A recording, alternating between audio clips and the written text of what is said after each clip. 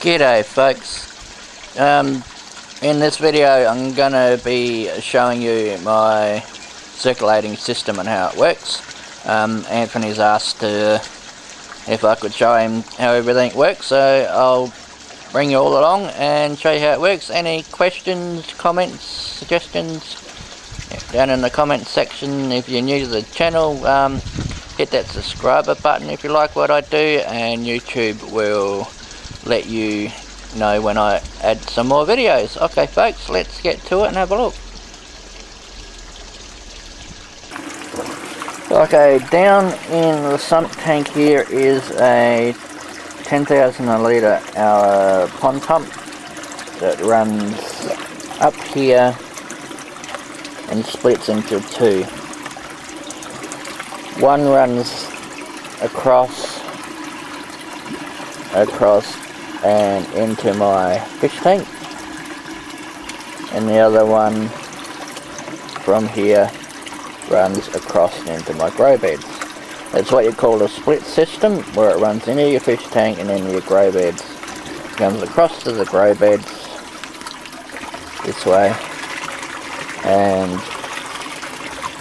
has a splitter in it that comes out into two of those, one for each grow bed, and that just goes so on like that. Now I have upgraded the way I do the water return for my grow beds. You see it's just going off now. This is my new return for these two grow beds I've just put in. So it comes along, and as you can see, that's my new setup. Like that. So you're running 20mm pipe back to the grow bag and 1/2 inch pipe coming down into the 20mm. That's the way it's set up. Quite simple, a lot neater.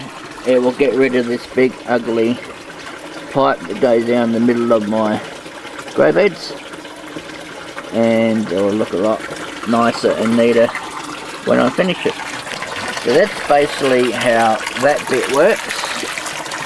Okay, this bit coming here, so this bit here is my overflow from my fish tank. If it gets too high, it will overflow through there and back into my fish tank. Okay, in the fish tank I've got my solids lifter coming through there in the middle. That comes up there. It's my solids lifter.